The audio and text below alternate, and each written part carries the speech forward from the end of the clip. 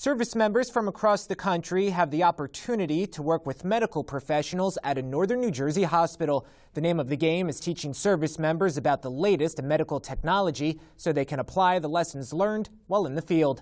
Here's more. Today is a proud day for 12 service members. The 12 men and women are part of the latest graduating class of Operation Hackensack S.M.A.R.T, which stands for Strategic Medical Asset Readiness Training.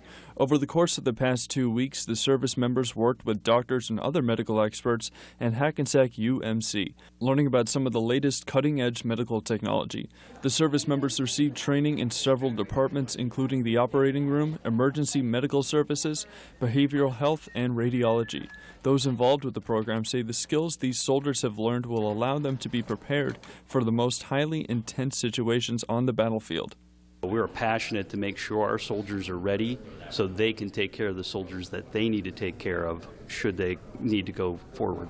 It helps those soldiers get that real-world hands-on experience prior to going into a theater. It lets them get that experience now instead of maybe in a future. Operation Hackensack S.M.A.R.T began in June of 2017. Since then, dozens of service members from different branches of the military have spent the 2 weeks soaking up knowledge from hospital staffs. And now that their 2 weeks is up, participants say they are feeling mixed emotions. It's actually a bittersweet thing. It's very bitter in the fact that the program's ending so soon.